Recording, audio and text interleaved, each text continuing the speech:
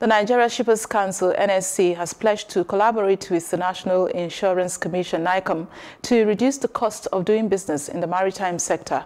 The Executive Secretary of the NSC, Hassan Bello, said this while receiving a delegation from NICOM led by the Chief Executive Officer of the agency, Thomas Olorundari, at the Shippers Council headquarters in Abuja.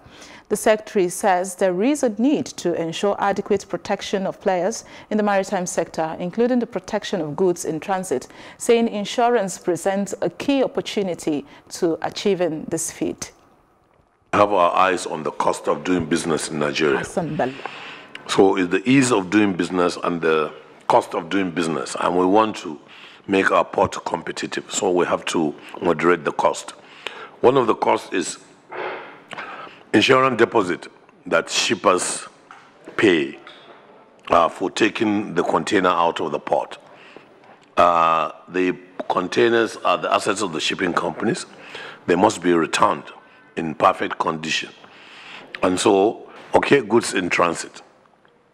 And then, of course, we want policies to cover most of the risks that shippers or freight forwarders, incur, including demurrage, including rent, and so on. If we could cover it, then that will make shipping, extremely cheaper. In terms of contribution to insurance penetration, marine is almost very insignificant. But of course, as an economy, we know that that is not the true reflection of what is happening in the marine sector.